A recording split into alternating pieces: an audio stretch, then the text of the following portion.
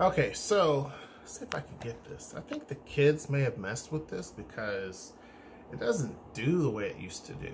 I came in here one day and there was like a bunch of toys all over my desk. I'm like, bruh.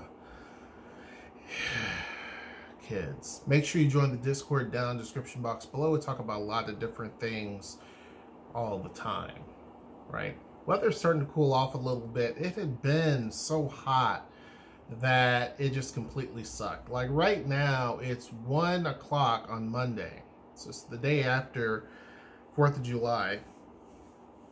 And normally around this time, yeah, because it's like, what, 1:15. About this time, the man cave starts to heat up and gets hot. Excuse me. However, the last few days, it really hasn't been so bad. And that's good because I'm able to get a lot of stuff done, right? When it was so scorching hot, which the rest of the country now is suffering through. But when it was so hot here, there was a lot of things I needed to do, but just couldn't really get done. And so today, I started work super early, was able to get off, and then did some work outside, redid part of the chicken coop, did some landscaping. Still a lot of crap, and so I feel pretty darn good. But anyhow, it's not what this video is about. This video is about people buying homes sight unseen. Now, this is becoming a common thing, or it has been a common thing here in Seattle, Tacoma area for quite some time. You have a lot of people who will buy a house sight unseen, or I should say, they waive inspections. They don't need inspections done. Their concern is if they do some sort of inspection, by the time they get around to do that, the house is gone anyway because someone else has bought it and they're not going to take their time or waste their time with an inspection, right? An inspection is a very important thing because obviously it will tell you certain key issues that are wrong with the house. I always tell folks that don't go for the pretty, because you can make any house look amazing, right? You can make any dump look really good. And, you know, they can take an old brick house that had a fire on the inside of it, pressure wash the outside of the house, make it look immaculate on the outside, put some paint in areas that it needs to, that fresh, pretty paint. And buyers look at that and they're like, yeah, they smell it. It smells new because it's paint. They cut a couple of pieces of wood in there so you can smell that fresh wood. And they walk in there thinking that they have an amazing house and it looks great, but it's not, it's fool's gold. So they don't see what goes on behind the scenes, the things that were not fixed. You know, there could be a pipe that was leaking. Some of these old houses have pipes that are like old antique things that look like they're part of a fire hydrant.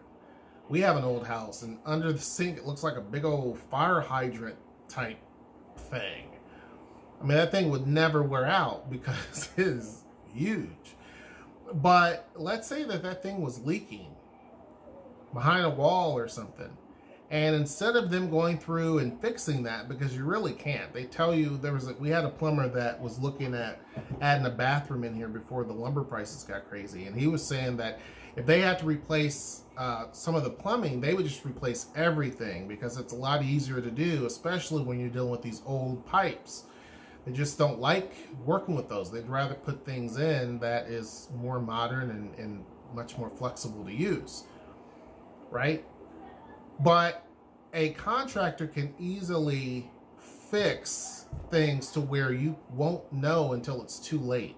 So you'll go through that house and look at it, or a realtor will go through that house and look at it, and it looks completely fine, right? That's one of the reasons why I do not buy a house that has been renovated. Don't buy, I mean, I can't tell you what to do, but personally, I want to buy a house in its rawest form. It may not be the prettiest. Carpet might be worn out. And people say there's a lot of money you have to put into it. That's true. That's very true. But when you buy a house that has been fully remodeled and you don't know the details of what's going on, a good contractor can make it so that even an inspection may not find certain things. And there's certain key issues that are going on that you don't see until they turn the water on, or until the power comes on, or until you have to flush the toilets. You see what I'm saying? Like, there's certain key things until you move the refrigerator from the wall. House that I had in New Mexico, it had, when you pull the refrigerator from the wall, there was a big square that was cut out from the wall and you could see the ground. Now, why that was done, I don't know. I don't know. And it didn't make a whole lot of sense, but they had cut out a piece of the wall. You could literally see the ground. And the section that it was at, it didn't make a lot of sense. Like, I still don't quite understand how that was done or why it was done or anything like that. Because the rest of the house, it was a slab foundation. The rest of the house should be on a slab, but yet we saw dirt, and this was in the middle of the house. This goes back to what, and the house had been remodeled. So it goes back to the point of sometimes, especially when you have a contractor that's running out of money or things are getting tight and they just do quick fixes. This is kind of a situation where they just push the refrigerator and you wouldn't check back there until the refrigerator is crappy or you wanted to replace it, and then you notice the hole.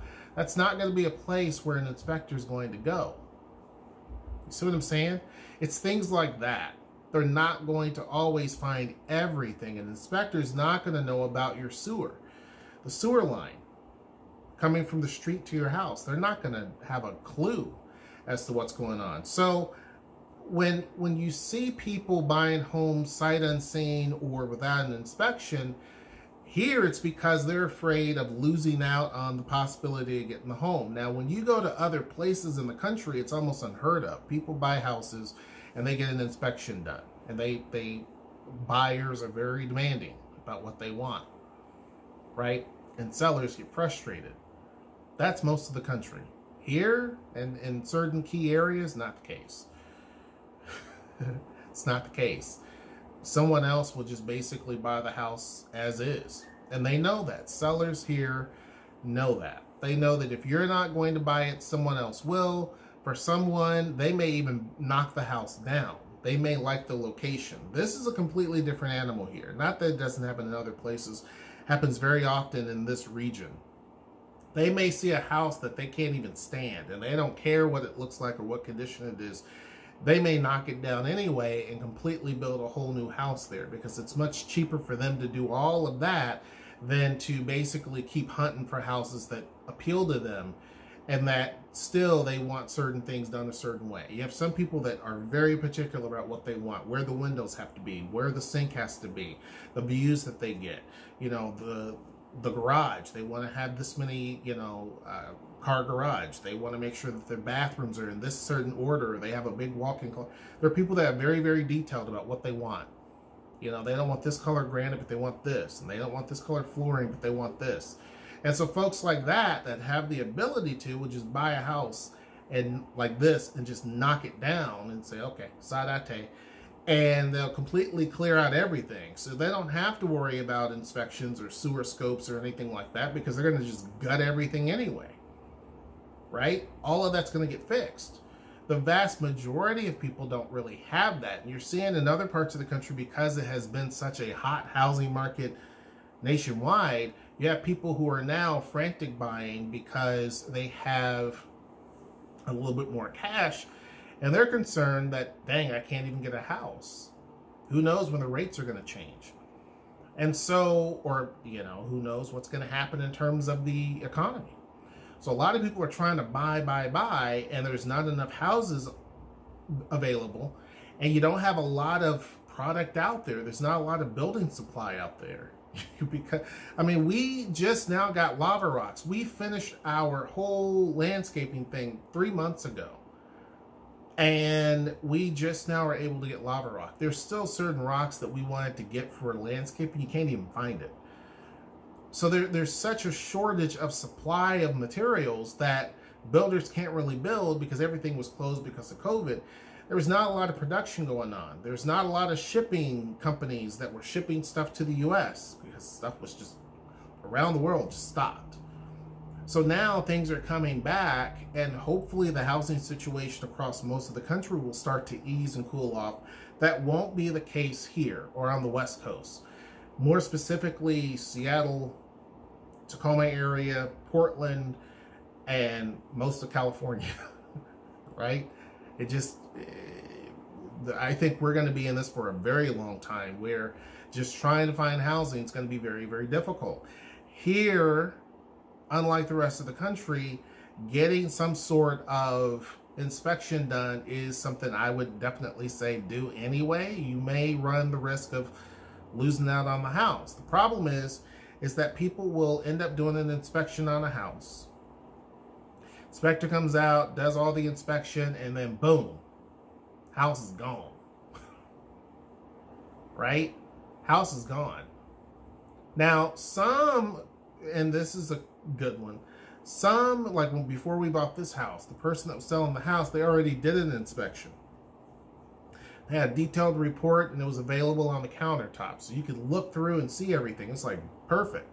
Some will do that, so it's kind of a preemptive thing, because they're trying to, the people that had this house, excuse me, the person that owned it, he died. This was a rental, so he died. And his son lives in, I think, Alaska or someplace, and he didn't want to deal with the whole rental thing. Smart guy. And so he wanted to just sell it and be done. Smart. And so he wanted to make sure everything was just ready to go, and he didn't have to deal with the headache of going back and forth, back and forth. And so some you luck into certain situations like that, but most of the time that's not the case. And a lot of these sellers are not doing any sort of pre-inspection or an inspection report for you. And by the time you get around to do it, it's too late to do it. I would say go into a house. Typically, I would not buy a house that has been completely remodeled from top to bottom. It's very tempting, but personally, I wouldn't do that. Second thing, I would buy a house on a rainy day, or look at a house on a rainy day. Why? It tells you a lot about the roof. Because you're not going to be, the house may look amazing, but the roof is 40 years old and you won't know because you can't really see it. You can get one of those little telescopic arms and a camera and take pictures, but again, you're not going to really be able to see the true quality of it, right? And so taking a look at that roof, especially if it's an asphalt type roof, metal roof is a little different, but asphalt type of roof, or that tar type stuff, some of that stuff breaks down and wears down rather quickly. And so you may have a leak that's going on somewhere, and you're not going to know if it's a bright sunny day like today. You're only going to find out once it rains. This time of year, it doesn't rain for the next month or so. So you would buy a house today, move in it, live in it. This is great. Rain comes and you have a river flowing through your house because the leak, the roof was really bad.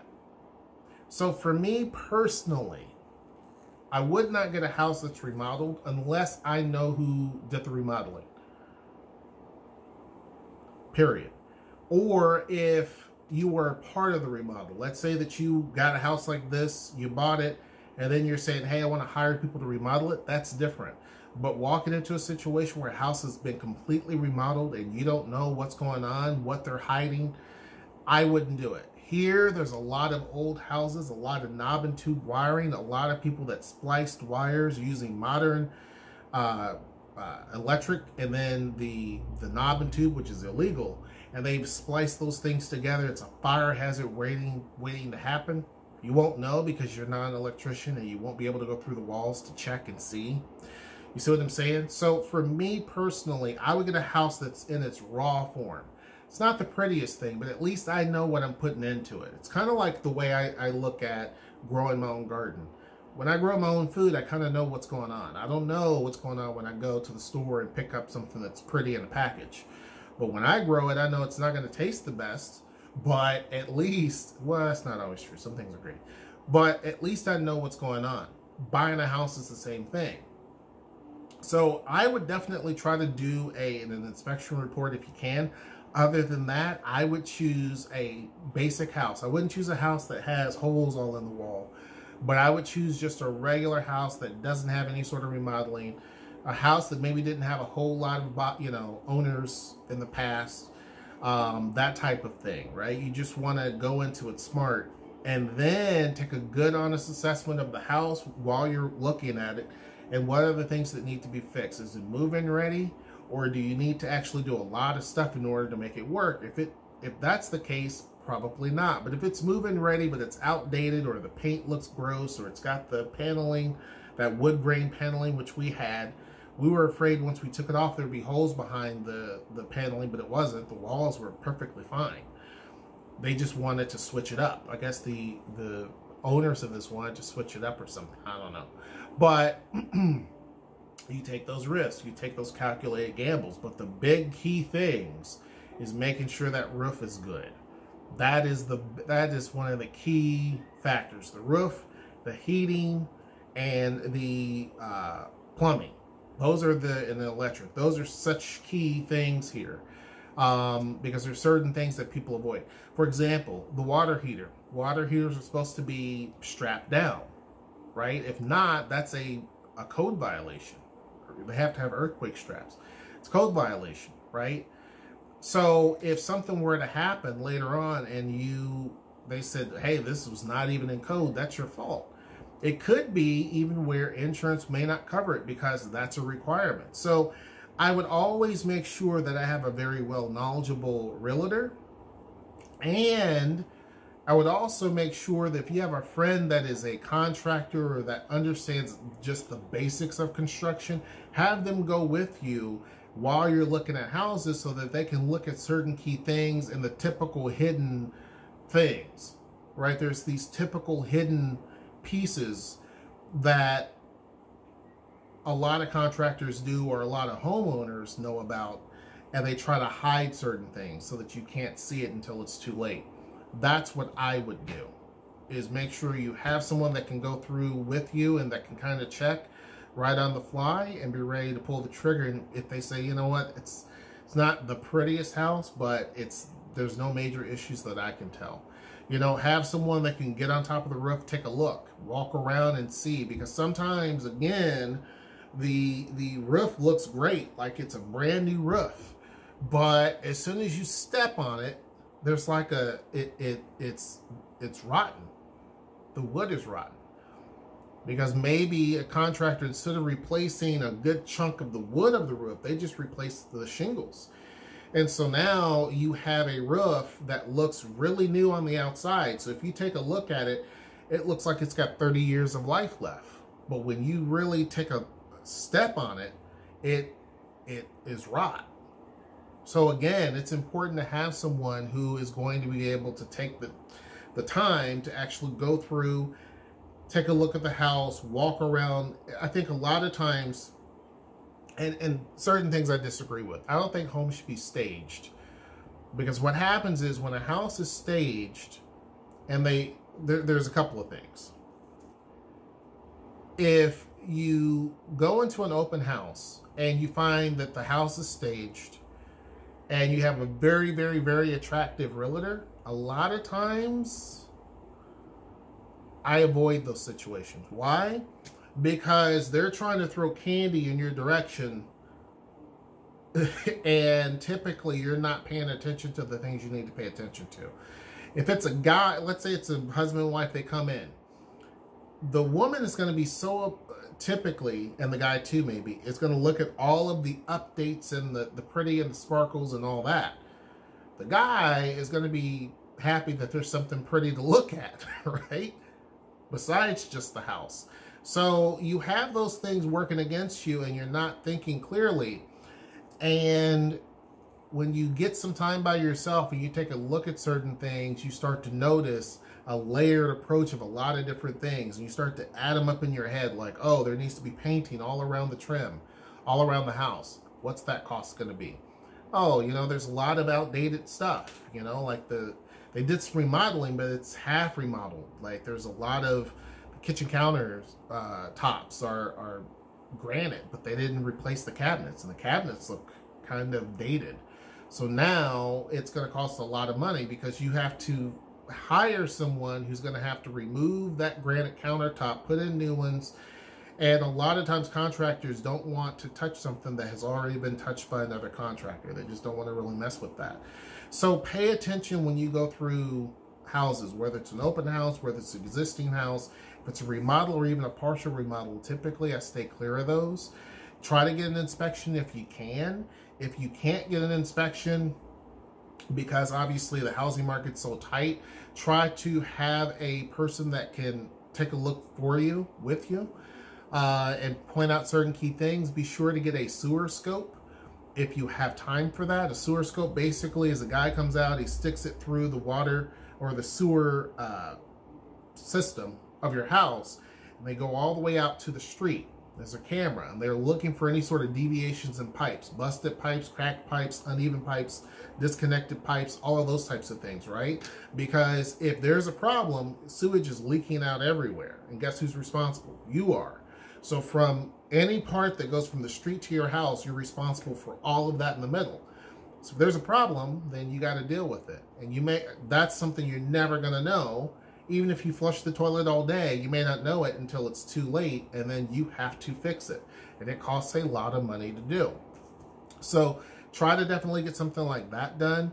Try to go if it's a rainy day and look for houses, because then you are able to, a good rain, not just a drizzle, but a good rain.